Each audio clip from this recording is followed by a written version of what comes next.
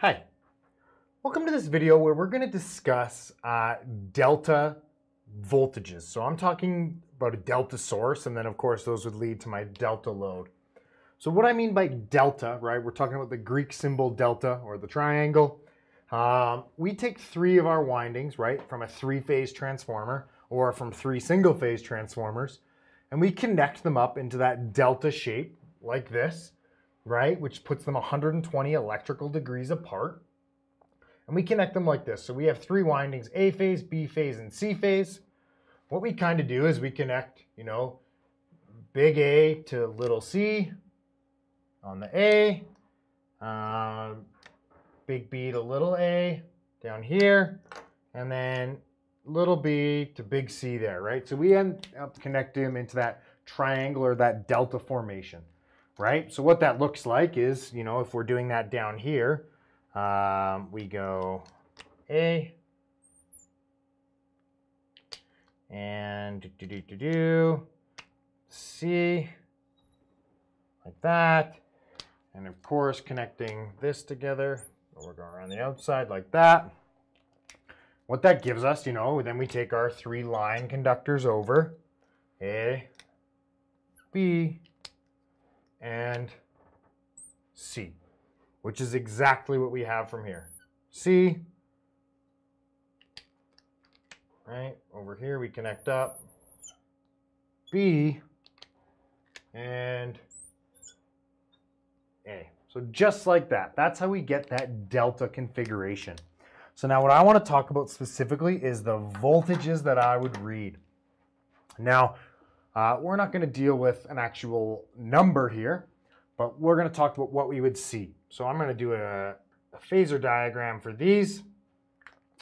Now, in order to do this, right, I'm going to read three separate voltages. These would be my line voltages, right? First off, I would read V, A to B, right? Keep in mind, voltmeter's got two leads.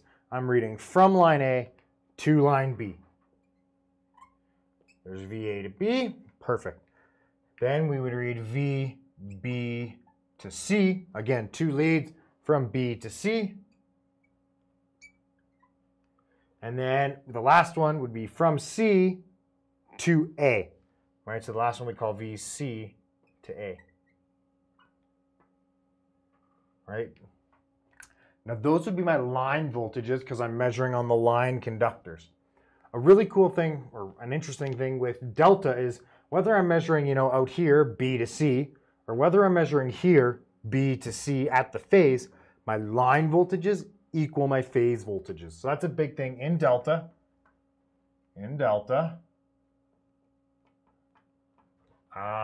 V line equals V phase. Because they are the same point electrically, whether I'm measuring out here on the line or in here at the phase, they're the exact same. So where that goes onto my phasor diagram is I'll have V A to B at 0 degrees. 120 degrees lagging behind is V B to C. And then 120 degrees behind that is V C to A. So that's my three phasors that I get from this, right? If I was to hook it up to an oscilloscope or to a phasor diagram meter, whatever those are. Okay, awesome. Perfect. That's all we need to know really about voltages in a delta.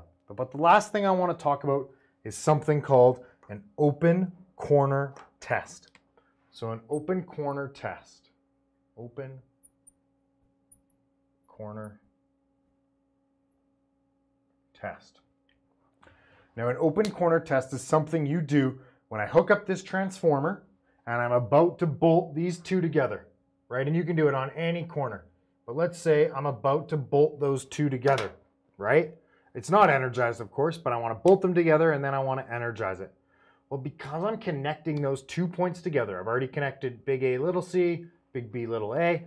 I'm about to connect those together because when I connect it and energize it, I don't want there to be a potential difference between these 2 points, or else that would be, a short circuit.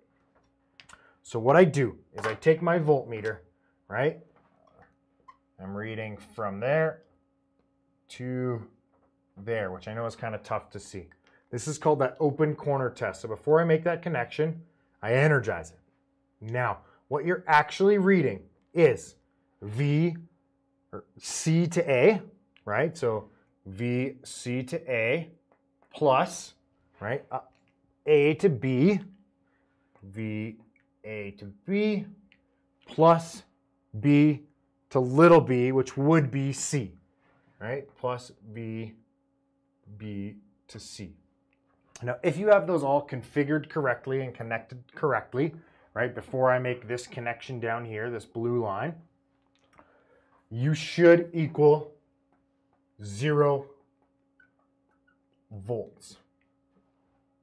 And that is because all of these are 120 degrees separated. So when I take C to A, right, I add A to B to it, and then I add B to C to it, I should end up right back at that origin, or right back at 0. So I should equal that out. And you can do all that in an HV chart, right, which would look something like this, right? I add up all those, right? 120 at, or whatever my voltage is at 120 degrees, plus my voltage at 0, plus my voltage at 240. In this case, I used 600 volts. And again, that at the bottom equals 0 volts. So now I know that I've connected up this transformer correctly, so we can get rid of that, and we can put in this connection, and I can energize my 3-phase system. So I hope that helped. Thank you so much for watching. Make sure you check out the description below for tons of other, or a bunch of other Delta videos. And again, thanks a lot for watching. Have a great day.